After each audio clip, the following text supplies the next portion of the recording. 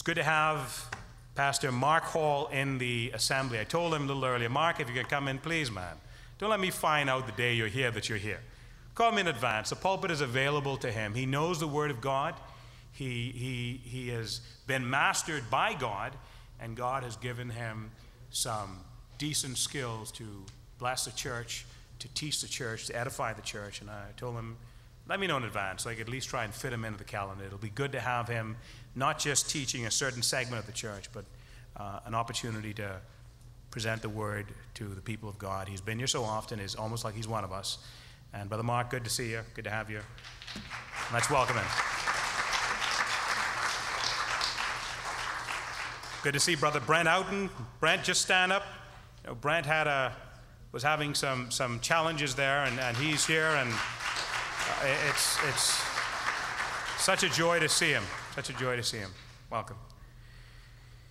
Father, again, thank you for your word. Edify it to our hearing. Help us to find instruction, we pray. Amen. Whose kingdom are you seeking first is the sub-theme. Whose glory are you pursuing? And to help us with that theme, we're going to be looking at Matthew 6, 19 to 34.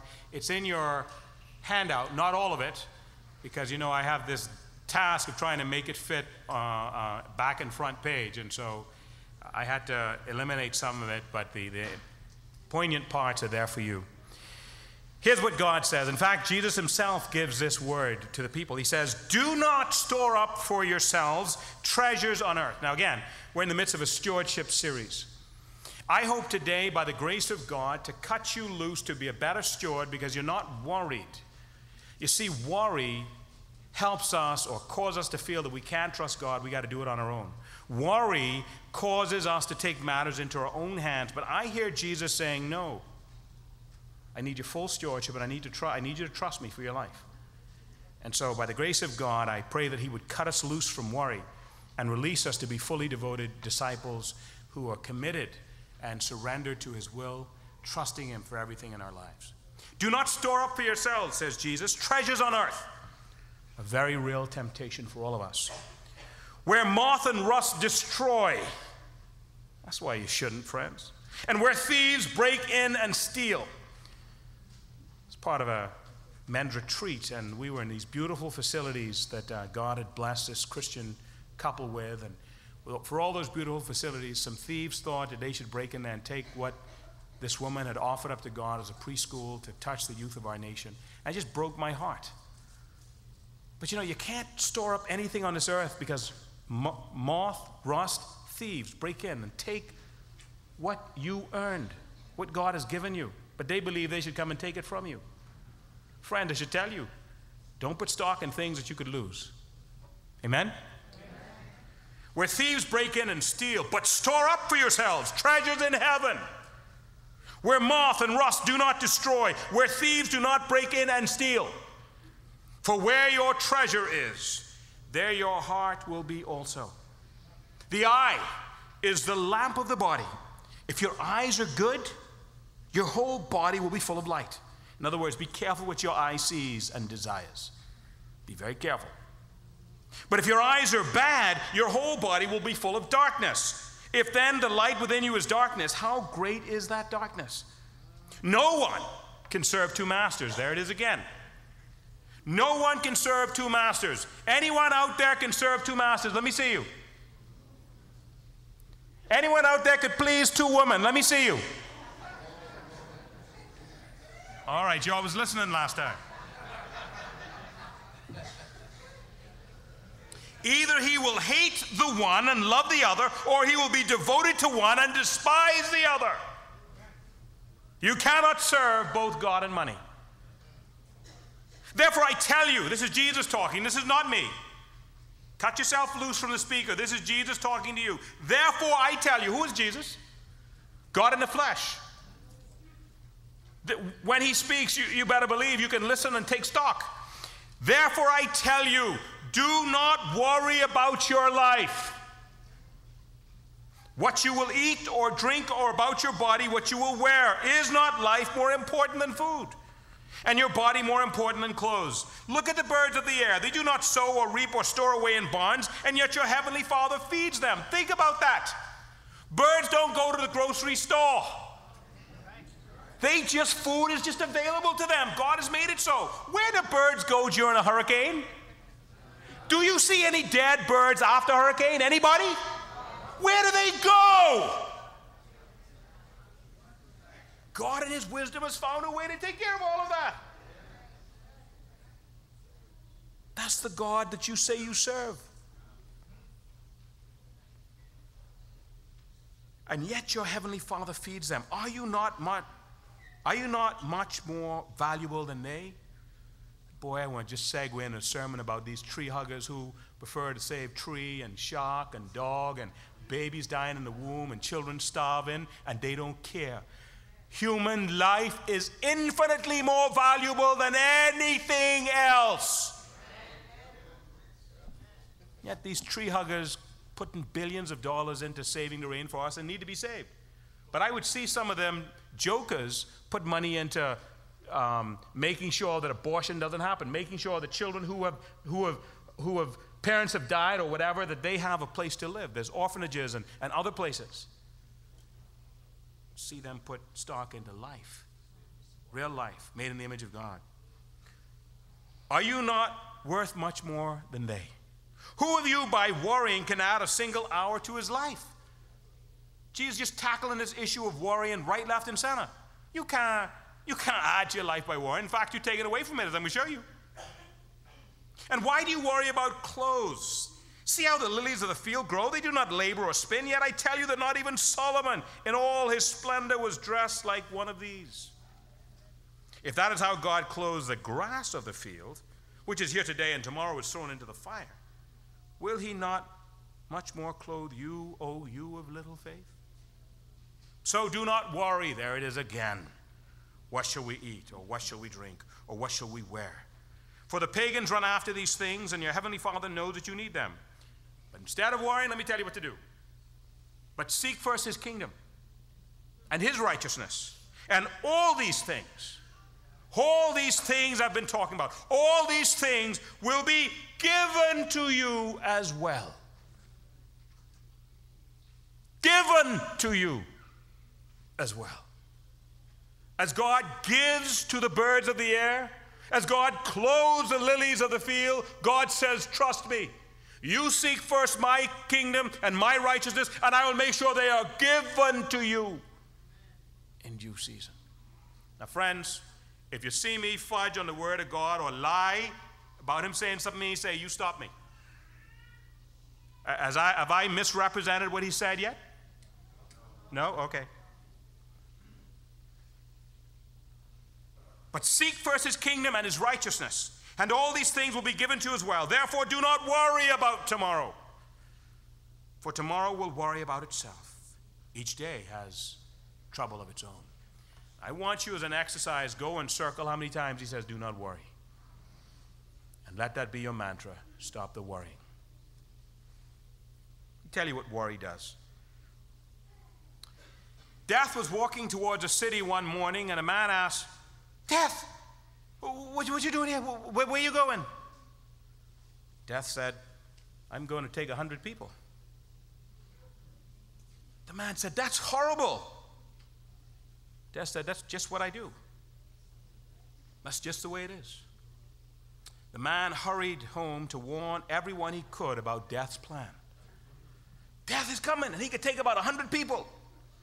As evening fell, the man saw a newspaper that said 1,000 people had died that day in the city. Just as he arrived at his home, he met Death again. He said, Death, what happened, man? You tell me you was here to take 100 people. What happened? 1,000 people died today. You lie to me, eh? Death said, no. I kept my word. I took 100 people. Worry took the others. Worry took the others. Are you worried about anything this morning? Odds are that someone is, or someone's are. Worry seems to be an epidemic in the world in which we live. Some years ago, the Mayo Clinic stated that statistically 80 to 85% of their total caseload were ill either in reality or artificially due directly to worry and anxiety. Many experts say that coping with stress is the number one health priority of our day. Coping with stress, the number one health priority of our day. Worry taking 900. Death only looking for 100. Worry taking the rest. Are you here as a warrior today? Listen to God today and get off that train. That train gonna buck up with you on it. Get off that train. As a child of God, worry is not your lot. It's not your mode of operation. It's not how you should think. It's not how you should live. Not when you believe in a sovereign God who loves you and makes all things work out according to his purpose. Worry ain't the street you live on. You shouldn't know how to spell worry, much less live it out. One leading physician has stated that in his opinion, 70% of all medical patients could cure themselves if only they got rid of their worries and fears. Part of Carl's challenge right now was some of the drugs he was on were giving him panic attacks and anxiety. And so obviously when I prayed over him, I prayed, Lord, now you got to undo that. You see, folks, I've ran out of air at 100 feet underwater while I was scuba diving. And every so often, and I had to talk my way back up to the top of the water without air. Talk my way back up. Thank God for my training. Don't ever try scuba dive if you've not been properly trained. You'll kill yourself. Best sport in the world, mind you, nothing like it, but you know what? I had to talk my way over panic, over an inability to breathe, to get back up 100 feet. Took me 5 minutes. You say, Pastor Lyle, you cannot take 5 minutes not breathing. Well, folks, there's a science to it, trust me, but I got back up. You see me, right? Plenty of y'all, I didn't hug you since that happened. That happened over about 18 years ago. And and that's flesh that hug you, right? So I lie, I got back up. My gauge said I was 100 feet down. I could not see the top of the water. I was down there and I was deep, and it took me about 5 minutes to get up. All right? But every so often, something happens where I can't breathe, and I feel that panic onset coming on. I say the devil is a liar. It's a known fact that people who panic will cause themselves to get in trouble. Don't panic. One thing that's not in my mind or vocabulary is panic. Don't panic. Don't panic. Don't panic. This car is skidding out of control. Don't panic. Don't panic. That's my motto. Don't panic. Don't panic. What happens when you panic? Oh, Jesus! Oh. No, when you panic, you're out of control. Friends, the reason I don't drink is I don't like to be out of control. I never like to be out of control. I don't want to be out of control. I don't want to be out of control. I don't want my mind playing games with me. And so you don't panic. Lord, the car is skidding. Need your help, Lord. Got it? Okay? You're feeling a panic attack coming on. I take authority over the situation. Good chance it could be a demonic spirit trying to bring that fear of last time on this time. Dismiss it. Bam, I'm okay again. Friends, be careful what you allow to cause you to be in fear. And there's nothing so terrifying as not being able to breathe. Amen? Watch your fears. Do not let your fears overcome you. Overcome your fears. Overcome your fears. 70% of all medical patients would cure themselves if they only got rid of their worries and fears. Medical science has closely tied worry to heart trouble, blood pressure problems, ulcers, thyroid malfunction, migraine headaches, and a host of stomach disorders. Worry, worry, worry, worry, worry, worry, and anxiety. An estimated 25 million Americans have high blood pressure due to stress and anxiety. 8 million have stomach ulcers. Every week, 112 million people take medication for stress-related symptoms. You want to wonder why Jesus takes a whole chapter of sacred scripture, and that's just one gospel. It's also in some of the other ones. Why? Why does he stress it? Why does he say don't worry so often? Why? Because he knows us. And friends, by God's grace, I want to cut you loose from worrying. Worry and faith don't go together. You're either worshiping at the altar of one or you're worshiping at the altar of another. Drop this worrying, friends. Jesus says, do not worry, do not worry, do not worry, do not worry, do not worry, do not worry, do not worry, do not worry, do not worry. Cut yourself free. Trust in him and him alone. What is worry? Writer E. Stanley Jones said, worry is the interest we pay on tomorrow's troubles. They ain't even reached yet, and we're paying the interest on them. I can't tell you the amount of times I was worried about my schedule and just how I get all that done, how I overbook like this, whatever.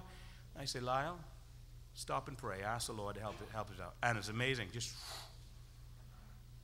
Pastor Bethel, that situation, I'm not able to meet tomorrow. Bam. You just see things just sort themselves out. And you begin to realize, boy, I was worrying, paying interest on tomorrow's problems, when all I had to do was take it to the Lord. It is when we become so preoccupied with future troubles that our present thoughts are troubled. Your future fooling with your present, and your future ain't even reach. And you ain't even sure that future can happen, but you convinced it can happen, so you're worrying now. No man ever sank under the burden of the day. It is when tomorrow's burden is added to the burden of today that the weight is more than a man can bear. You got that? You appreciate that quote there? You see why I lifted it out and put it in the box? Hold on to that. Huh? It's worth saying again, all right?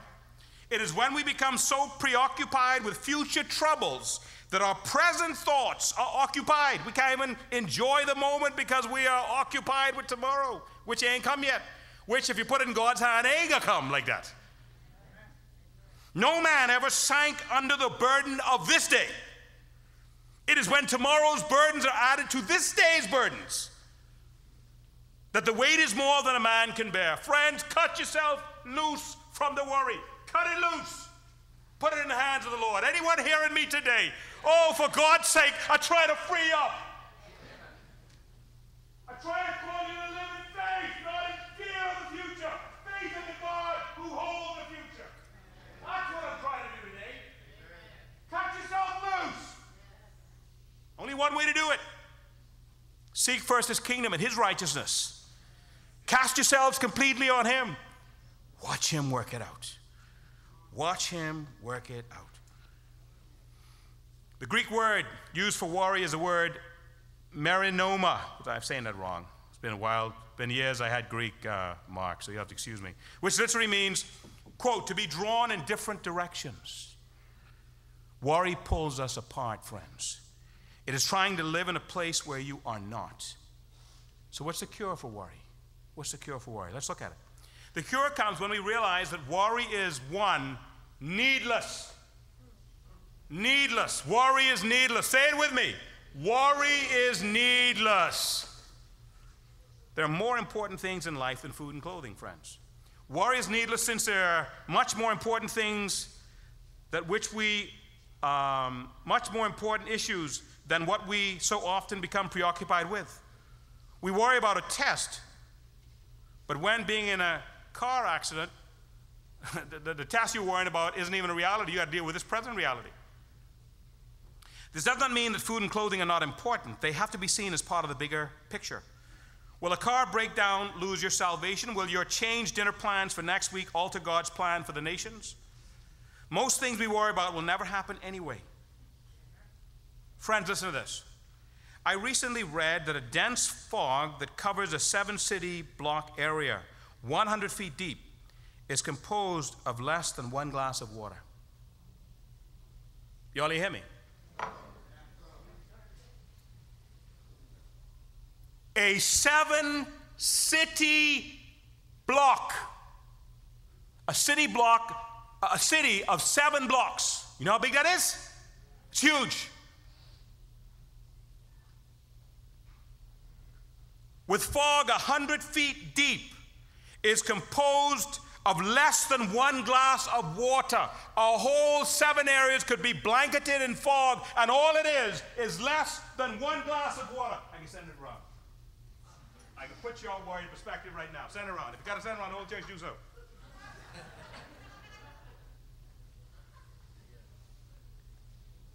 It is able to cover all that area because it is divided into 60,000 million drops.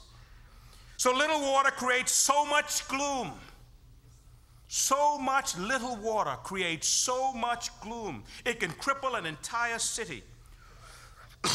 Friends, worry and anxiety are like that. Just a small amount can settle on you like a great cloud of doom and keep you from enjoying your life. Show them that glass, please. Pastor Adam, would you put that glass down for? What part of setting around the church you all didn't understand? Eddie, take that to the church, please. Let them see that. Take it to church. I just didn't want to get in trouble with Greg Williams when he wet up the chair. Oh, okay. Just a small amount can settle on you like a great cloud of gloom and keep you from enjoying your life. But if all the things most people worry about were reduced to their true size, you could probably stick them in a little glass like that. Y'all ain't hear me today. I said if all the things most people worry about were reduced to their true size, you could probably stick them all into a water glass as well. Pass that cup around. I need y'all to see what I'm talking about today. Worry is needless, but friends, guess what? Worry is senseless. Not only is it needless, it's senseless for you to be worried. Nature and the nature of God shows us that worrying is unnecessary. Worry does not empty tomorrow of its sorrows. It empties today of its straits. Worry does not empty tomorrow of its sorrows. It empties today of its straits. You're crippled right up worrying about tomorrow that will not come if you put it in God's hands. But you can't do nothing today because worrying likes to kill you. We need to believe our senses and learn to trust the unchanging nature of God. We do not need to pray for sunrises or seasons to come, friends. God is faithful. We see God's provision all around us. You don't need to pray that tomorrow could come. Tomorrow coming. We know that He is our Father, and fathers provide for their children. Oh, since I had children, my prayer life changed. Oh, you could tell Jesus my prayer life changed. I said to God, now come on. Now come on. We don't wait for things with these children. We anticipate. I said, Lord, now come on now. You saw this problem coming now. Come. Let's talk. You see, your paradigm changes because you understand that fathers and mothers care for their children, love their children, want to do things for their children, not for their children's sake, but because they love their children, period, full stop. He's our Father. Our experience of Him in nature shows us that He can be trusted, so worry is senseless. Remember that God cares for you. Remember all He has brought to you, and believe that He will continue to do it for you. I like what a former professor of mine said. He says, God's investment in us is so great, He could not possibly abandon us.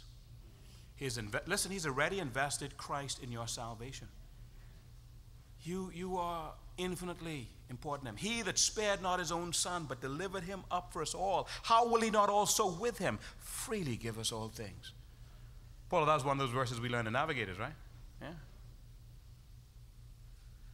Psalm 145:13. Your kingdom is an everlasting kingdom, and your dominion endures throughout all generations. The Lord is faithful to all His promises and loving towards all He has made. The Lord upholds all those who fall and lifts up all who are bowed down. The eyes of all look to you, and you give them their food at the proper time. You open your hand and satisfy the desires of every living thing. Woo! Help me, Jesus. Not only is worry needless, not only is worry senseless, worry is useless. Useless. A useless exercise. It accomplishes no purpose. It's not worthwhile to wear a day all out before it comes. It's no use putting up your umbrella till it rains. How stupid. You walking around, nice balmy day with your umbrella open. Got to keep your hand in this tiring position, and it ain't even raining. My. Someone has said that worry is kind of like a rocking chair. It is something you can do, but it never gets you anywhere. Something you can do, but it ain't getting you nowhere. Nowhere. There's a sensation of movement, but you ain't moving anywhere. It accomplishes nothing. In fact, it only acts to make things worse in your life. Two ways of responding to traffic jams, friends. You can accept them and drive on, or curse and act crazy and try to force your way through. Now, I know sometimes that's a temptation. But you know what? I didn't say, Lord, I didn't see the devil got my number on this one. You know what? Put on some music. Put on your music. Turn your car into a family altar if you got your kids with you. Don't let the stress and the anxiety and all that. Listen, put something on, have a glorious time together as a family. I'm teaching them to listen to the news and how to hear and understand what's going on in the world. All right? Because worry does not accomplish anything but making you sick. Think of how God feels when we carry around useless burdens which do nothing but weigh us down. Things that he can help us with if we would but turn them over to him. Not only, friends, is worry needless, not only is it senseless, not only is it useless, but if you're a believer, friend, it's faithless. It's faithless. It shows lack of faith in your Father. Worry is not just silly, it's also sinful. Do I have that there? Underline that. Sinful. Worry shows you that you're not trusting God as your provider. If you say that you trust someone, but then by your actions show that you do not, then you're not trusting. It represents what unbelievers do and shows you you do not trust God. Someone once said, if we worry, we can't trust. If we trust, we can't worry. A sign in front of church carried this admonition: when your knees knock together, kneel on them. When your knees knock together from fear and worry, kneel on them. In other words, pray. Take it to the Lord in prayer.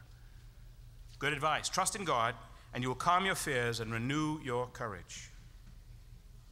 If only we would stop lamenting and look up, brothers and sisters. God is there. Christ is risen. The Spirit has been poured out from on high. All this we know as a theological truth. But it remains for us to turn it into a joyous spiritual experience. Let me give you an illustration I've come to love so much. You've heard it before, but it's so appropriate at this time. Years ago, in the pioneering days of aviation, a pilot was making a flight around the world. After he'd been gone for some 2 hours from his last landing field, he heard a noise in his plane, which he recognized as the gnawing of a rat. He realized that while his plane had been on the ground, a rat had gotten in. For all he knew, the rat could be gnawing through a vital cable or control of the plane. Now, friends, this man got reason to worry. You in a plane. Now, if you're on the runway, that ain't a problem. But friends, if you were 35, 45, 55, 60,000 feet up in the air, and that rat could gnaw through a vital cable that will bring that plane down, you got a reason to worry. Correct? Fuel line, I don't know if he can enjoy that gas in his mouth, but anyway. So he can do something. He can really bring that plane down. It was a very serious situation. He was both concerned and anxious. At first, he did not know what to do. It was 2 hours back to the landing field from which he had taken off, and more than 2 hours to the next field ahead. Then he remembered that the rat is a rodent. Well, okay. But here's the point. It is not made for heights. It is made to live on the ground and under the ground. Therefore, the pilot began to climb. He went up 1,000 feet, then another 1,000, and another, until he was more than 20,000 feet up. The gnawing ceased. The rat was dead. He could not survive in the atmosphere of those heights. More than 2 hours later, the pilot brought the plane safely to the next landing field and found the dead rat. Brothers and sisters in Christ, worry is a rodent. It cannot live in the secret place of the Most High, though. It cannot breathe in the atmosphere made vital by prayer and familiarity with the Scriptures. Worry dies when we ascend to the Lord through prayer and His Word. I wish I had me a church today, because someone would have said amen by now. Friends, listen, if worry got a grip on your soul, listen to me. Take it to the Lord in prayer. God's prescription for worry is simple. Take this little verse, memorize it, and claim it as your own. Be anxious for nothing, but in everything, yes, everything, let your request be made known to God. Well, let me do it the way you have it there. Do not be anxious about anything, but in everything, by prayer and petition, with thanksgiving, present your request to God, and the peace of God, which transcends all understanding, will guard your heart from worry, will guard your hearts and minds in Christ Jesus. Paul, you see that cup, right? All the worries, they're trying to, put your worries in the cup, folks. Put your worries away. Friends, I remember when the Lord beat this into Lyle Scott Bethel. That been done, through that? Why you would teach the people an illustration, Brother Pete? I remember when the Lord beat this into my consciousness. Can't elaborate on it too much, but I was a worry wart when I was younger and in college, and there was a situation where I could fly for free because my dad worked for the airlines, and I could fly for free, but there were blackout times I couldn't fly, and for some reason I could not find that ticket. I had to leave the next day, or that was it, and I was worried to death. And I had only just learned this in my Navigator packet. I'd learned this, and as I was worrying, and the Lord kind of tapped me on the shoulder and said, Lyle, what are you supposed to do about worry? And I said, well, you ain't supposed to worry, but now I got to worry about this. This is serious. I mean, if I don't get out of here, there's no place to stay. They're shutting down the campus, and no place to stay. I could be out on the street, blah, blah, blah. Lord says, tell me what the verse says. Man, Lord, I ain't got time for that. But anyway, don't be anxious about anything, but in everything, by prayer and supplication, with thanksgiving, let your request be made known to God, and the peace of God, which surpasses all understanding, will guard your hearts and minds in Christ Jesus. So what should you do? Long story short, I'm supposed to bring my concerns to him. I said, but Lord, you already know these. Anyway, let's do what the Scripture says. So I told him what was going on, and he said, well, anything else there? With thanksgiving. Now, Lord, you know I can't thank you for this situation. Got me Twitter-pated. With thanksgiving. And so I did all that. And the Lord said, Lyle, go to bed. I got this. Go to what? Go, what? Lord, but don't I got to worry about this? Lord, you don't seem to understand. Go to bed. In faith, I went to bed. I had to be out of there by 11 to get to the airport. Lord, I woke up the next morning. Lord says, Lyle, go and check your cupboard, your desk drawer. I said, Lord, that don't make no sense. My hand was all up in there last night because I thought that's where the ticket could have been. It wasn't there. Lord says, go and check. I said, Lord, I didn't been there. Lord says, go and check. Jumped down on the bed, put my hand in the back, way in the back. What's that?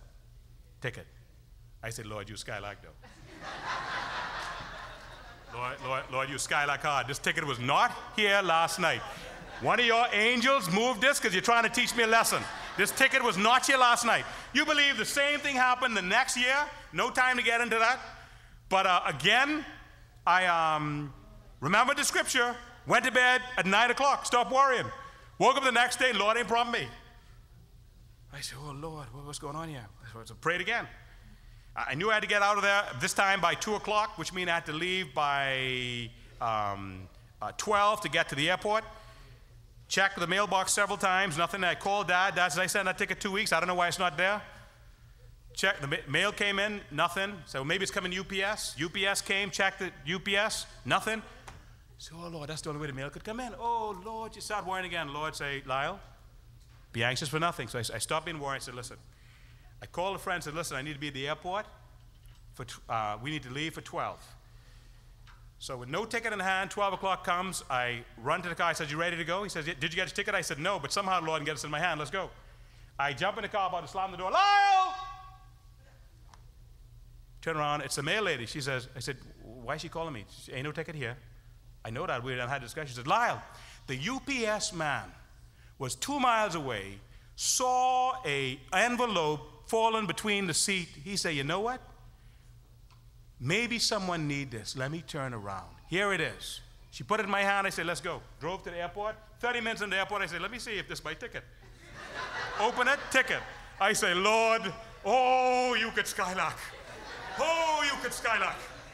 I have a very interesting relationship with the Lord. But friends, here's the point. Here's the point. Here's the point. Here's the point. Here's the point. God says, be anxious for nothing.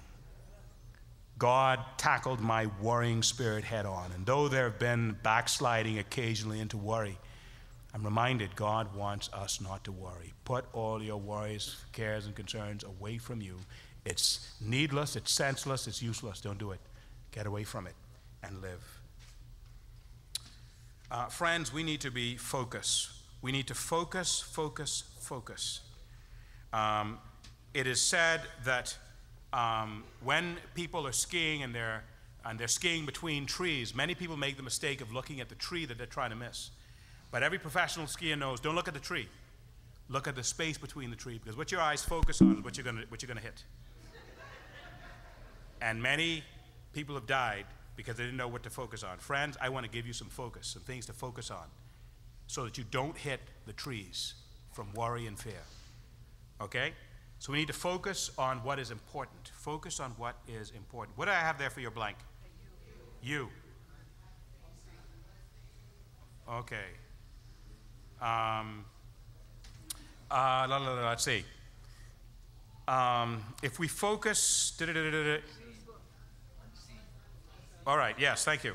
Focus on what is unseen rather than what is seen.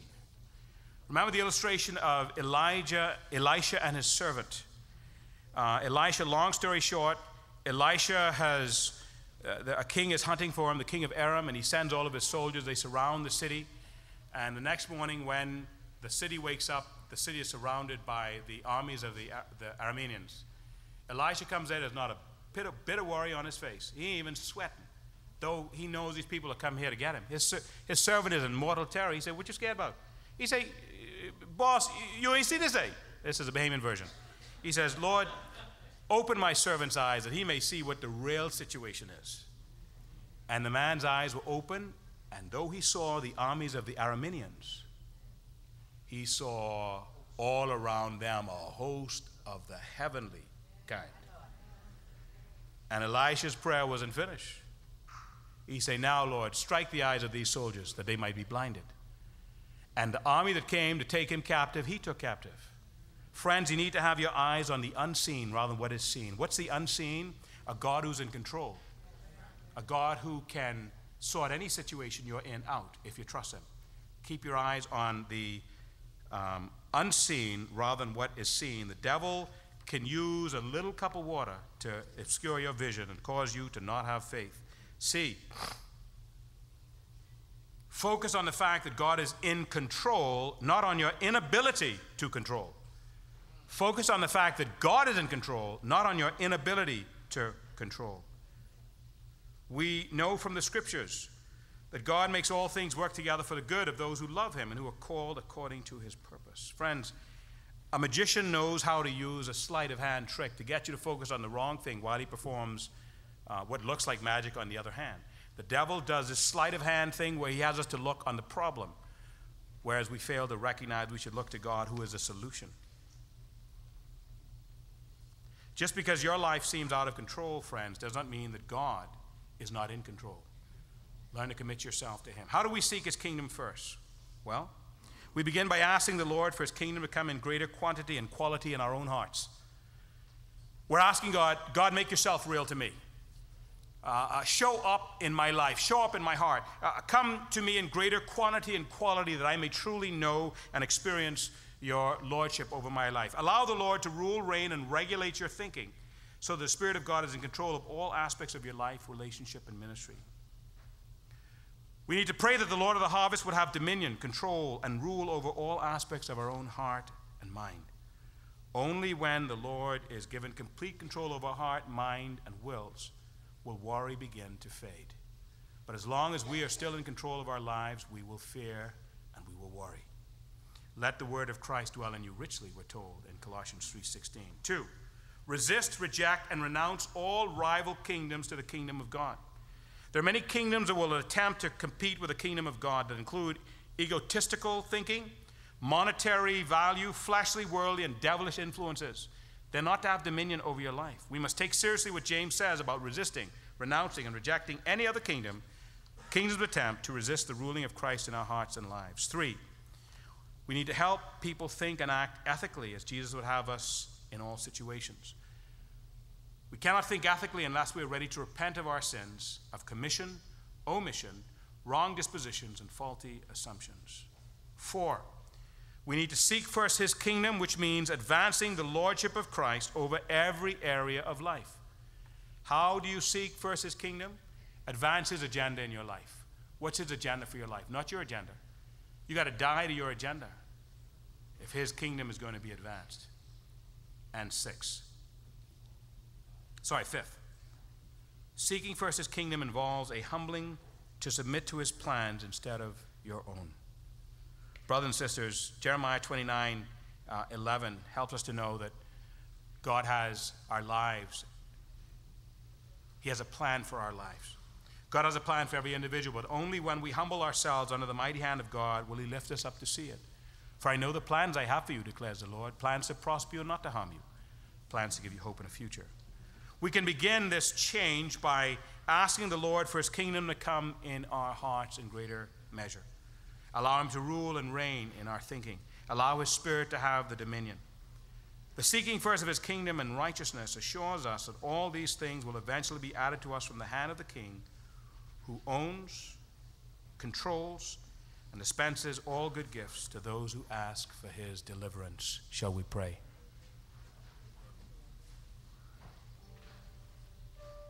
God has spoken to you today. You know that you have been wasting time needlessly, uselessly, senselessly, faithlessly in worry. And today God says, change, repent of that. Instead, have an attitude where you will no longer be anxious about those things, but by prayer, supplication, with thanksgiving, you have a new posture. You will make your request known to God. You're going to thank him because you know he's in control. Brothers and sisters, with every head bowed and every eye closed, I'd like for you in this stewardship series to turn this corner, to say to worry, you two are parting company now. He's a useless, senseless, faithless friend. Only can get you in trouble, give you anxieties and frustrations and pains and fears. You're parting company with worry, and you're taking up Jesus as your new and dearest friend. And so I want to pray for you. If you realize that God has spoken to you today and you need to tangibly, visibly step out and say, yes, God, I am responding to this word I've heard. I want to give you an opportunity to stand. An opportunity to stand and say, Lord, it's me you've been talking about. I've been the one crushed and consumed by worry. I've been the one held in bondage and unable to move and function. Lord, I want to seek first your kingdom in all things and your righteousness. And I want to be found with my heart guarded from the worries and fears and concerns of life because I'm trusting you. And I can be a better steward because worry is not hindering me in that regard. The musicians are going to sing and move in one verse, and I will return for our prayer time. Thank you.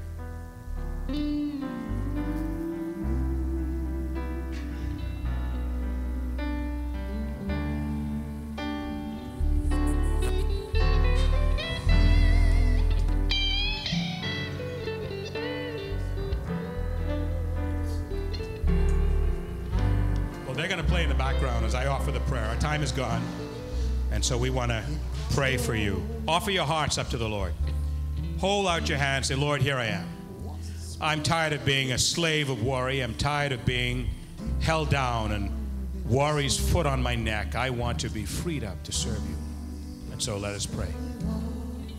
Lord Jesus, you've told us, do not worry. Do not worry. Do not worry. Do not worry. Lord, I want to confess my sin. I have been worrying. I've worried about everything.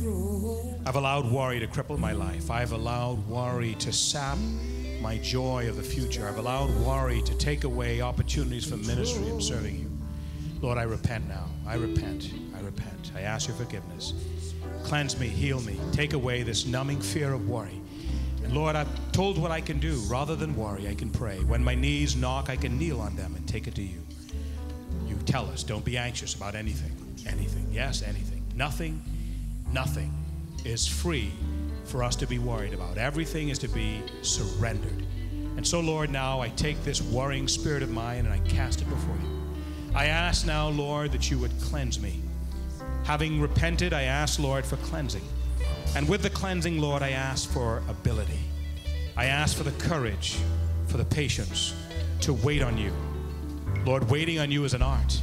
We can wait on you because we trust you. Help us to be minded of the scripture that says, God, who spared not his own son, but delivered him up for us all, how will he not also with him freely give us all things? Lord, we submit our souls to you. You are our Father, our loving Father. You love us. We vow today to trust you with our lives, with our affairs, with our monies, with our bills, with everything. The future that has clouded and made us so afraid. We choose, Lord, not to be afraid, but to be faithful to trust you. Help us to learn in the testing that will come that we can wait on you. For it may not be in our time, but it will be in the right time. So own our faith. Change our hearts. Cause us to be faithful rather than fretful. Cause us to worship rather than worry. We surrender ourselves to you. Help us to seek first your kingdom, your righteousness.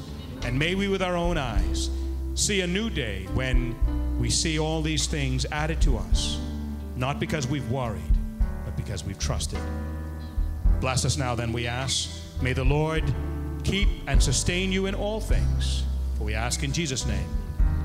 Amen. Amen. Our service is over, but your service to the Lord continues. Go from this place serving the Lord, no longer worrying, but worshiping and trusting in the one who is able. Amen.